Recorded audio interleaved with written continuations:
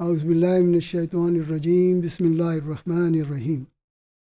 Measurement means how to value any transaction. Whatever business is performing, we want to value it. We have to value in monetary terms. There are 4 measurements basis.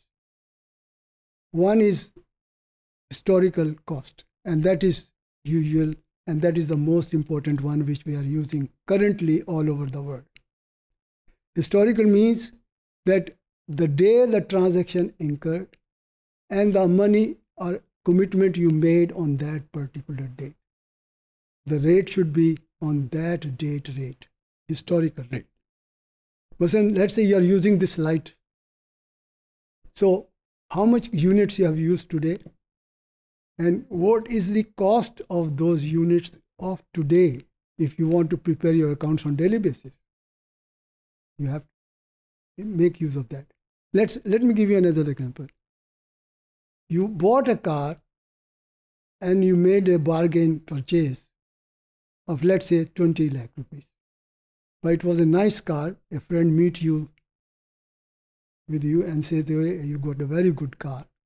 Can you sell it to me for 22 lakh? So you cannot say that this car is now 22 lakh rupees because somebody offered me 22 lakhs. No, it's costing you 20 lakh. So you need to record it at 20 lakh, historical cost. Current cost, realizable cost, and present value. These are the third one is, current cost means you might buy an assets, let's say 2 years ago, but due to inflation, the cost of 100,000 may be again 120,000 now. So sometimes we do so that we uplift the cost, and that is the current cost. In fact, we need to prepare accounts under historical cost accounts, but there was a time when current cost accounts are being prepared in UK, but they were rejected because historical cost accounts now under the International Financial Reporting Standards, they allowed to some extent that you can use current cost accounts also, not all over, but in certain cases. For example, you got a land and building. So they split land and building. So building is depreciated, but so far land is concerned, it appreciated. So they said, appreciate the land value and decrease the building value. So this is what called current cost, that you uplift your assets value also. Realizable value means sometimes you want to, you have the sale value basically. Realizable means sales value. Now, while we are talking about the sales value, let's say if you are selling something on for 10,000 rupees, but you are incurring a cost of, let's say, 1,000 rupees. So the net realizable value is 9,000. So you need to measure at 9,000. Present value, this is again a concept that what we are going to receive in future, we want to see what is its current value.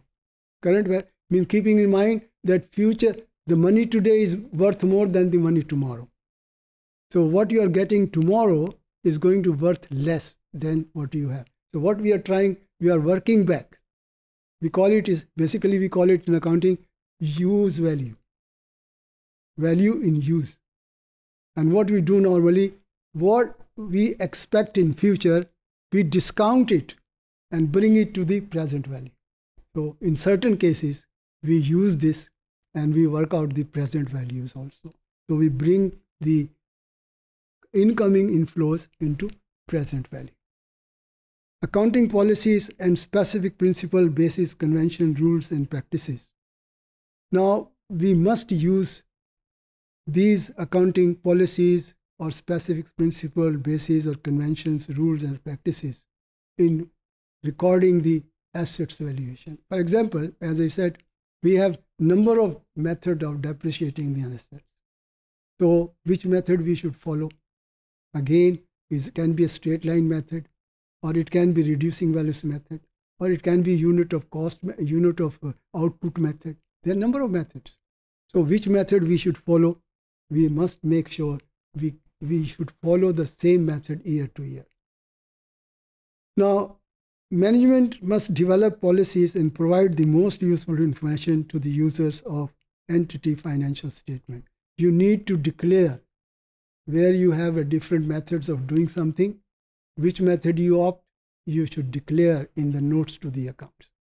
And normally, it's important that you should make it very clear that this is the methods we are following, valuation of the stock or valuation of the non-current assets and so on.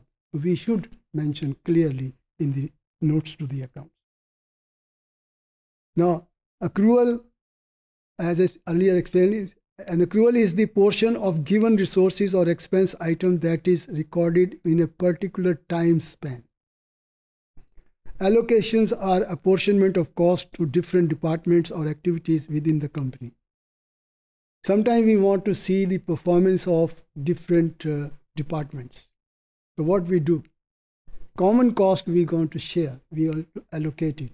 We need to use some basis how to allocate it.